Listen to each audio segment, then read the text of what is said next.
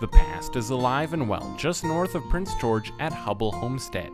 The site offers beautifully restored buildings, livestock, and a unique look into BC's history.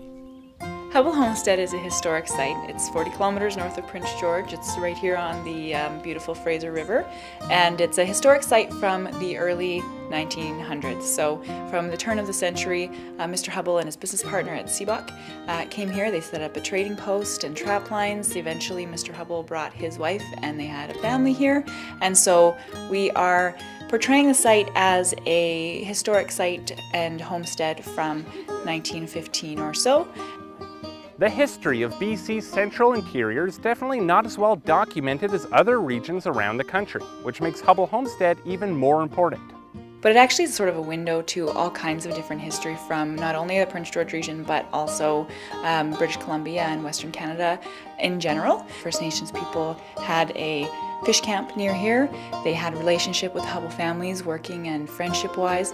Then you have, of course, links to the gold rush, the Amanika in particular. You have links to the Barkerville Gold Rush with the Overlanders and the tragic story of the Rennie Party. All kinds of things. There's a starting point for so many different aspects of Western history right here. And so it may look like it's just about one family, but it's really about a wider story about the region and the history that shaped this area. As I was there, I couldn't help but wonder just one thing. How the heck did the staff survive an entire summer without fans or air conditioning while wearing period authentic clothing? Obviously, these outfits weren't designed with breathability and comfort in mind. Well, it does get warm, we won't lie.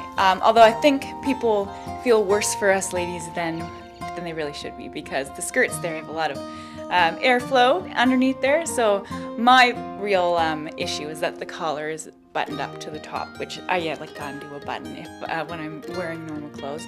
I feel bad for the guys because they're wearing like wool pants and vests and things like that. To find out more about Huble Homestead, you can go on that internet machine at hublehomestead.ca. There's a ton of great events going on at Huble this year, and you'd be hard-pressed to find a better way to discover the past in BC's central interior. You can always get lunch, or you can bring your own picnic. It's just a really beautiful place to come and just spend a day. Whether you want to do something special or just chill out, we can accommodate it all. For Go Prince George, I'm Kevin Neal.